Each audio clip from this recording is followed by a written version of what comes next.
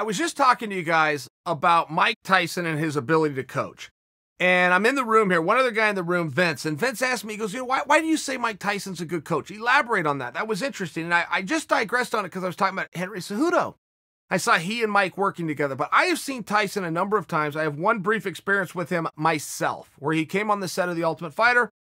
One of our boxing coaches, Jamie Huey, pulled Mike aside, asked him a question. They spent about 5 to 8 seconds on it. But even in that brief moment, I could see a knowledge, but I also saw a rare ability to communicate that knowledge.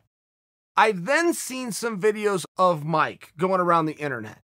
The one where he's training with Henry, most recently. But I've also seen him work with a couple of boxers. Show the side to side why he's doing it. Throw where you show this jab. Show how you step around the body and why you do it. None of those things are complicated, even as I just said them to you now. To be able to communicate that is where the great coaches come in. I saw him working with Francis Ngannou, and he was showing some stuff to the body, how to come around, boom, how to work some of these jabs, some of these hooks, these liver shots. But again, even in that 5 to 8 to 10 seconds that these clips are, Mike has an ability to communicate.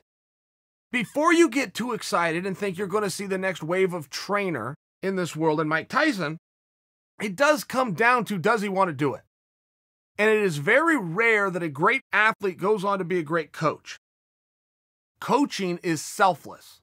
You get nothing, you give everything. You don't get spotlight, name and headlight, you get nothing. It's all intrinsic value. There's a number of reasons that you would want to do that, but most of them in a broad stroke come to giving back.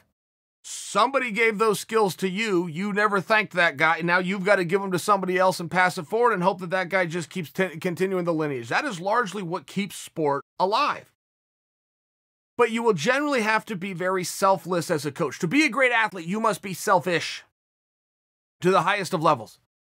Once you reach world championships and multiple world championships and sold out arenas like Mike Tyson did, it now becomes, do I want to do all of those things, but in a lesser capacity?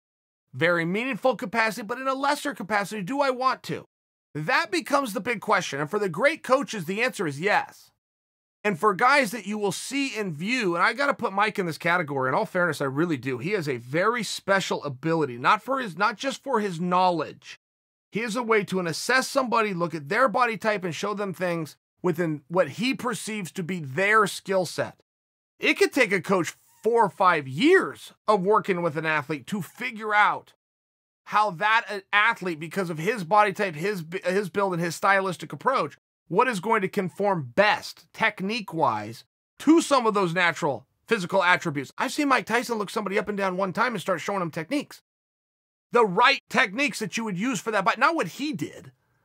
He can't go around showing people what he did. He had a unique power at a unique height with a unique range, known as his reach.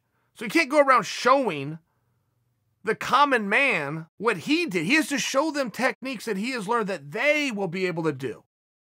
It's a very incredible skill. And as I've seen Mike want to get back into the game in whatever capacity, and I accept his answer, look, this is a cash grab. I'm trying to make a few bucks and people want to see me here. I'm going to go. I accept that. But as he's doing that, one of the ways to get better is to go out and show somebody else how to do it. You will learn things and you will have to break things down in a way that you do not do or have to do when somebody else is telling you what to do. When you are the athlete who is simply responding, you don't actually have to think about the intricacies to certain techniques. And I've heard a number of coaches say that. Say, once I started coaching, I wish I was still given the opportunity to compete because I'm so much better now. Now I understand what it is I went out there and did. It's just fun. Watching Mike coach, watching him train, but watching the complete progression of the Mike Tyson comeback. Guys, it's fun.